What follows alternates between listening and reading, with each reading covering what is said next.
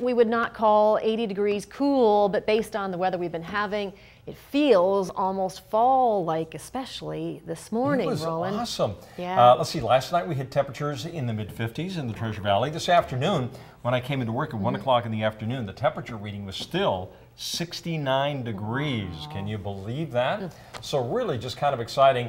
That was the cloud cover. That was that little band of showers. It was a weak front that went through the area, folks. Hope you enjoy it because it's not going to last very long. I do anticipate seeing some changes. Now we're seeing a little bit more of the valley in the background. We still have some moderate levels of pollution here in the Treasure Valley, but look at those temperature readings right now. 78 degrees with winds on the calm side. It's been just absolutely delightful today. And this afternoon, we're probably going to hit about 79 to 80 degrees for daytime highs. But we start that warming process once again. And don't forget what's coming up here at the end of the week. It's the Western Idaho Fair. On Friday, for example, just to give you an example of what happens with the temperature readings, on Friday we hit 90 degrees. It's going to be hot and it's going to be sunny just in time as the fair opens its doors on Friday at lunchtime. So there goes our cold front. It's still generating a little band of shower activity stretching down to Interstate 80 and just now approaching northern Utah, still hanging up around the southeastern part of the state. Here in the Treasure Valley, dry conditions, a couple of isolated thunderstorms lagging behind over the Owyhee Mountains.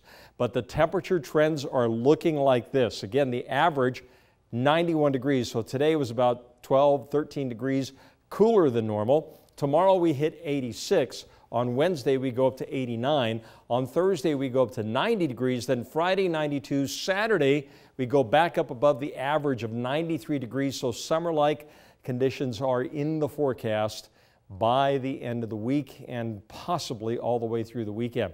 So here goes the cold front. There you can see the cooler air behind. The nice northwesterly push of air is what's causing the cooler conditions behind this front, but it's going to be very short-lived. It rapidly starts moving off to the east as it fades away, and warmer conditions are waiting to come in. Once this front moves out of the area tomorrow, we'll start seeing those temperatures rebounding, especially by the middle part of the week.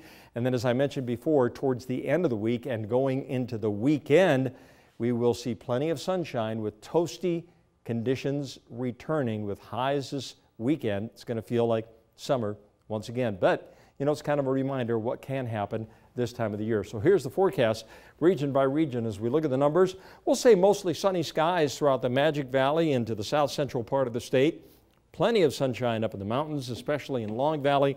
We'll say sunny to partly cloudy skies there with high temperatures, mid to upper 70s for daytime highs tomorrow. Lows tonight dropping down into the 40s.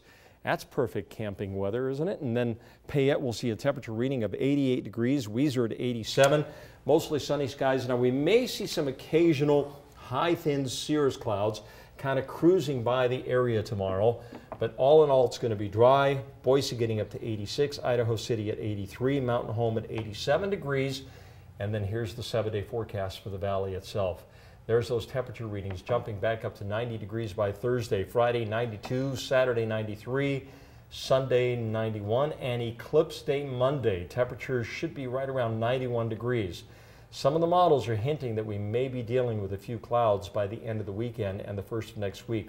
Will that affect the eclipse? Folks, it's still way too far out. Can't pinpoint anything, but we'll be watching that very carefully. Regardless, even if we do have a few clouds around, we should still be able to see, feel, and understand the significance of the eclipse when it happens on Monday. But again, right now I'm going to say mostly sunny skies for Eclipse Monday, but we'll be watching carefully. And I do like that Friday, KBOI2 Day at the fair, looks really nice. And we're giving away free glasses for the eclipse. I know. Yeah. I bet we go through them pretty fast. So get there between noon and 2 p.m. because it's free admission. Awesome. Yeah.